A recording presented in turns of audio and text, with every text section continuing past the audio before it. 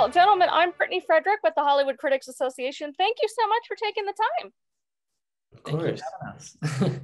I want to start this with like the nerdiest question ever. Both of you obviously are new this season, but at the same time, like you have your own separate plot. So how much like research or catching up did you guys need to do? Because, you know, you're coming in, but you're also doing your own thing. Sure. Well, after watching the first season several times, some for enjoyment and some for study purposes, came in as well. Like obviously my character's backstory, was able to ask some questions and kind of look into what Josh's interests were. So yeah. Yeah, definitely. I mean, of course, you know, you watch season one and you enjoy it, you study it. It's nice to be able to join a well-oiled machine, especially one that has the bar set so high. But ultimately, yeah, it is a bit of it's a different story or a different character. All you can do is meet the circumstances and the character where they're at. Yeah.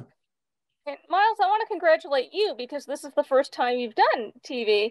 What has it been like for you from an acting standpoint, just playing in this format and living with this character for a longer period? Yeah, it's been really beautiful and also this extreme challenge. I come from a bit more of a theater background. I went to theater school right before I booked the show.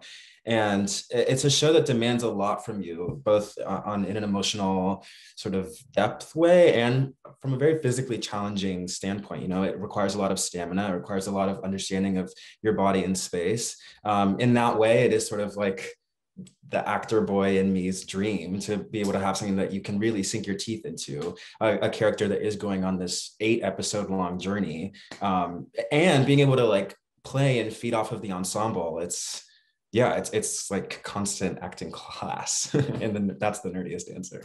If it's okay, I am the world's biggest nerd. I actually sat there and like make notes on everything, and everyone's like, nobody cares. Like it's not important.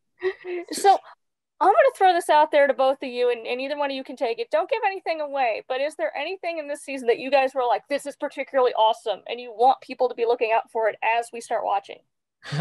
The drama.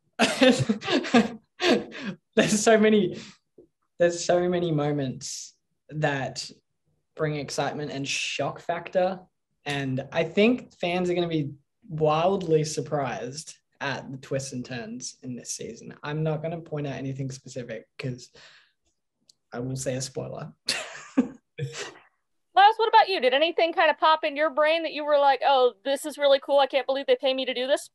Yeah, two things in particular. Both of them are spoilers, but I'll say one is a bit more of like a physically shocking, exciting, thrilling twist that was sort of I guess the word is exciting to be able to play with. And then one of them is a twist that brings this very emotional, very complicated, very touchy dynamic to the boys' island, and sort of traversing through that trickiness is, I think, a twist that audiences are going to really gravitate towards. Guys, thank you so much for letting me spend a couple of minutes with you. It's been an absolute pleasure. Yeah, thank you.